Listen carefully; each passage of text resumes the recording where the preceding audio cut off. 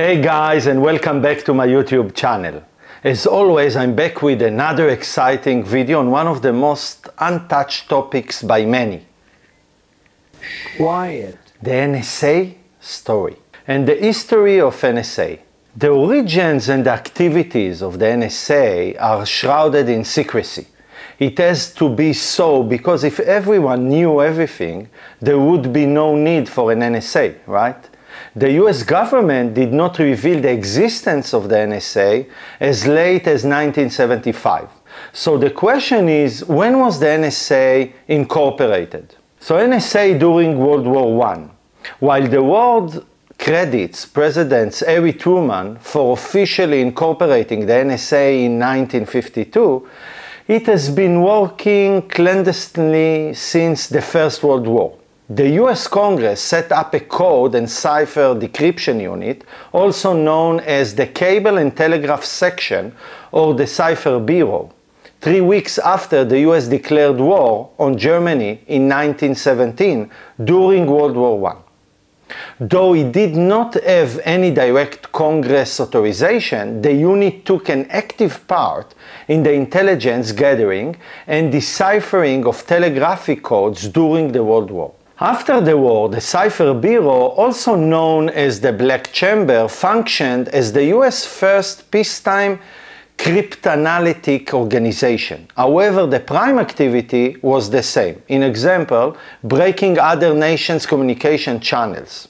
Though the unit was successful, the US Secretary of State, Henry Stimson, shut down the agency in 1929 by stating gentlemen are not supposed to read each other's mails. So NSA during World War II. And World War II saw the creation of a signal intelligence service to intercept and decipher enemy communication. This unit worked under the Armed Forces Security Agency, which was tasked to tap defense communication and electronic intelligence activities. However, the move was unsuccessful because the agency failed to coordinate with civilian agencies such as the CIA and the FBI. Hence, President Harry Truman set up an investigation panel to probe the agency performance, leading to the redesignation of the unit as NSA in 1952. So let us see the role of the NSA since its reincarnation. So the NSA played a critical role in the Vietnam War by providing information and evidence of North Vietnamese attack on the USS Maddox. While this responsibility was a classical wartime strategy, the secret operation Minaret was akin to eating below the belt. Minaret tapped and monitored the phone communication of people who criticized the Vietnam War. These included famous people, including Martin Luther King, Senator Howard Baker, and Frank Church, other civil rights activities, and prominent US journalists. Also, the NSA was renowned for right-typing US citizens and intercepting international communication of anti-Vietnam War crusaders such as Dr. Benjamin Spock and Jane Fonda. The NSA used a secret filing system to track these individuals. This filing system was later destroyed in 1974. The NSA, the CIA, and the FBI were subjected to various investigations of misuse of authority during President Nixon's regime. White House communications revealed that NSA helped intercept irrefutable evidence of Libyan involvement in the Berlin Discworld bombing in 1986. US President Ronald Reagan cited the NSA intercepts as a justification for the US bombing in Libya. The aftermath of the September 11 attacks saw NSA developing and using new IT systems to deal with the innovative techniques used by terrorists. NSA developed FinThread, a technology containing advanced data mining capabilities. It also started using a privacy mechanisms where the civilians' data was encrypted and its decryption required a warrant. Now, not everyone was supportive of the NSA's domestic and international spying activities.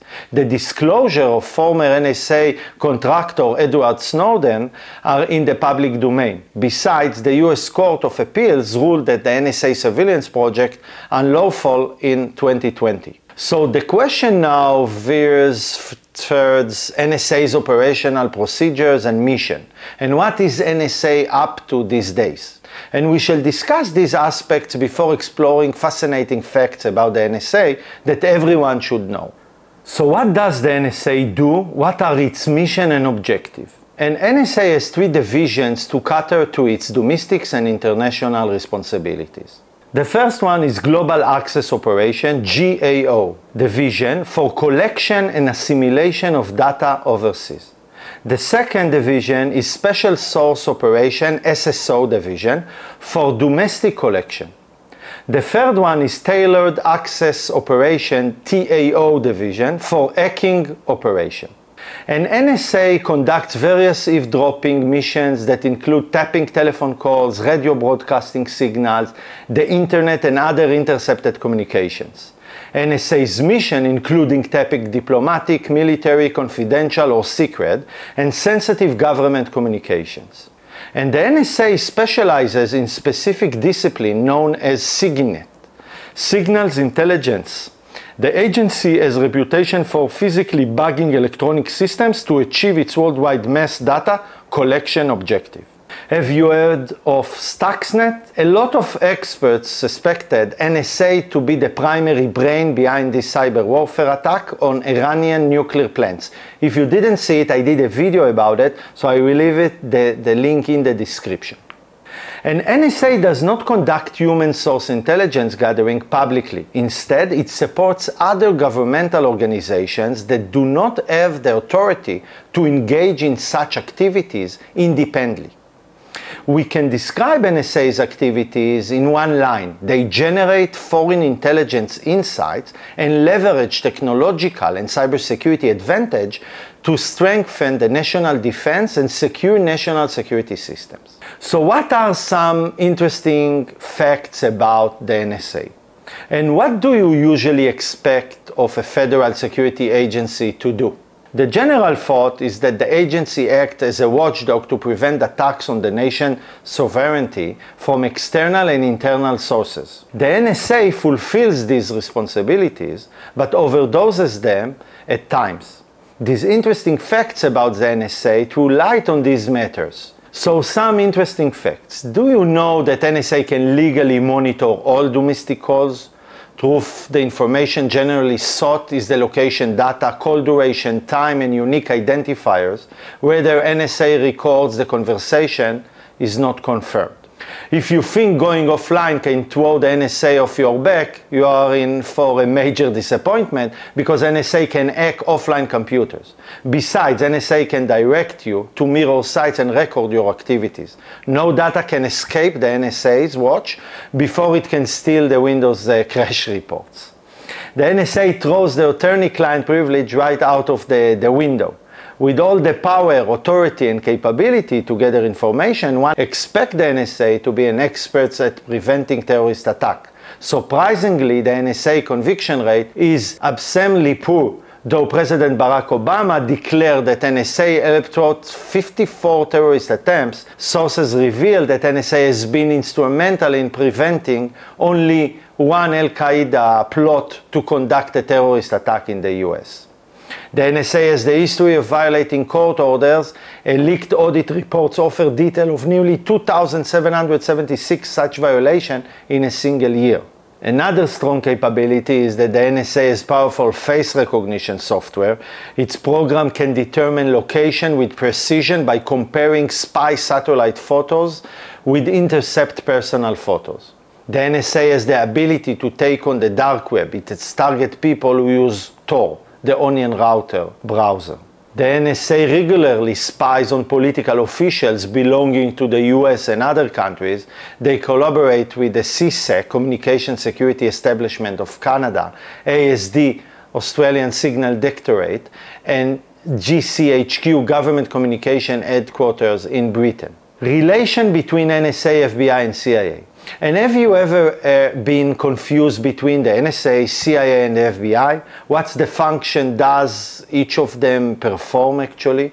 So you have every right to be confused because the activities of all these three agencies seem similar, but there are clear distinctions between their function. Would you like to know the difference between these federal agencies? Of course, right? Because that's why I'm raising it. So the Federal Bureau of Investigation, the FBI, is primarily a law enforcement agency responsible for providing security and domestic intelligence. You can say that the FBI is the premier counterintelligence, counterterrorism, and criminal investigate organization of the United States. The Central Intelligence Agency, the CIA, and the National Security Agency, NSA, are intelligence gathering agencies without law enforcement authority. While the CIA and NSA functions seems to overlap, they differ in many ways. The CIA focuses on human intelligence, HUMINT, and uses field personnel and desk executives for intelligence gathering. It is primarily a foreign intelligence gathering service agency. The NSA, on the other hand, specializes in global collection, monitoring, and information processing for domestic and international counterintelligence purposes. The NSA uses signal intelligence, or SIGINT, and intercept digital communications and electronic data. Another distinguished feature between these three federal agencies is their priority. The FBI prioritizes enforcing criminal laws and defending the country. The CIA focuses more on the counterintelligence and counterterrorism, where the NSA concentrates on the counterintelligence activities that protect the US communication network. However, all three agencies report to the Director of National Intelligence. Besides, the FBI reports to the Department of Justice. The FBI, CIA, and the NSA work closely together in various matters, like sharing intelligence that help uncover leads in criminal investigation or address situations requiring law enforcement. Does the NSA carry out any security missions? And the NSA restricts its responsibilities to coordinating signal intelligence elements to ensure national security. The NSA helps those government organizations prevented by law from carrying out activities like signal intercepting and collecting data. The agency has a specific co-located organization, the CSS, Central Security Service, to facilitate coordination between them and other US defense cryptanalysis components. The NSA does not get directly involved in war-like conflicts or indulge in law enforcement activities. Their prime responsibility is to collect as much intelligence and evidence required for helping the US Defense Forces fight the wars. So if you ask, does NSA carry out any security missions? The answer has to be yes and no simultaneously. They help security agencies fight terrorism and enforce the law, but not take part in them actively. Controversaries. And the NSA has been embroiled in various controversaries since the unit was set up. The agency's existence was a significant controversy because no one knew it existed until around 1975, even though the NSA was functional since 1952, and even before that under different names. So people used to refer to the NSA as a no such agency instead of national security agencies. Besides, NSA has been part of various controversies where the agency and its officials have acted beyond their jurisdictions and caused problems. And let us discuss some controversies that have stirred the hornet's nest. The first and maybe the famous one is NSA and Snowden. And the NSA and Edward Snowden controversy has grabbed headline globally because it exposes NSA surveillance programs and intrusions into people's privacy. And Edward Snowden worked as an American intelligence contractor that was not very happy with how the NSA was encroaching into innocent people's lives and gathering immense amounts of emails, web histories, phone calls, and other personal communications without their knowledge. So he decided to become a whistleblower and expose the NSA's high-handedness. And the US Court of Appeals has ruled NSA surveillance policies unlawful. Snowden disclosure may form the subject of a new video blog. Let's see. Second is privacy controversaries. So one of the most significant privacy controversaries involved the NSA and the PRISM surveillance program that Edward Snowden exposed to the public. And PRISM is a joint program under which the NSA, FBI and CIA can introduce into any individual privacy and read international emails, chat and internet calls without obtaining a warrant. And people use various channels, right? Like Facebook, Apple, Skype, Google, etc., the communication with their loved ones overseas. And PRISM allows these agencies to monitor these communication channels in the name of national security. Though the governments insisted that the surveillance program targets foreigners, it is not entirely true because it serves as a backdoor into US citizen private communication, a Fourth Amendment violation on a massive scale. Third, surveillance. And the George Bush administration started the wiretapping program after the September 11 attacks. This controversial law, known as Section 702 of the Foreign Intelligence Surveillance Act, allows the government to intercept, monitor and collect any international communication information regardless of whatever it has anything to do with national security. The NSA and the other counterintelligence agencies started using this law indiscriminately to arrest as bona fide citizens, such as journalists, university researchers, or business people who might have information bearing remote connections with the foreign affairs.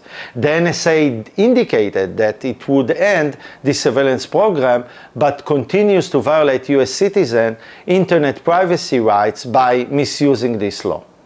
Fourth, floating civil rights protection. And the Minart operation in the 1970s targeted civil rights activists like Martin Luther King and Whitney Young because they had expressed their displeasure at the human rights violation during the US-Vietnam War. The NSA tracked other Vietnam War critics like Muhammad Ali and journalists Tom Wicker and Art Buchwald. Besides, the NSA has admitted to monitoring the overseas phone calls of US Senators Howard Baker and Frank Church. Certain unnamed NSA officials shockingly revealed that the Minart program was disruptable, if not outright illegal. Another interesting fact you may not know is that the NSA building the biggest spy center in the US, or does it already have one? The NSA has the biggest spy center in the USA at the Utah Data Center. This massive data repository is the first intelligence community comprehensive national security initiative data center that supports the community's effort to monitor information assets and strengthen and protect the nation. This $1.5 billion facility is spread over 1 million square feet in Blufferdale. It houses more than 100,000 square feet mission-critical Tier 3 data center that qualifies as the world's first facility to gather and store yottabyte. Wrapping it up, considering the threat the US faces from terrorism, especially after the September 11 attacks, this type of data collection might be seen as necessary because you never know from where a terror idea can conceive. Yes, I agree that it's against the basic fundamental rights. With that, I conclude this video on the NSA. I hope you like this video. Feel free to let me know your thoughts in the comment section below. Do subscribe if you like the video, and I will continue to bring more interesting stuff like this. The Uniden. So take care and bye-bye.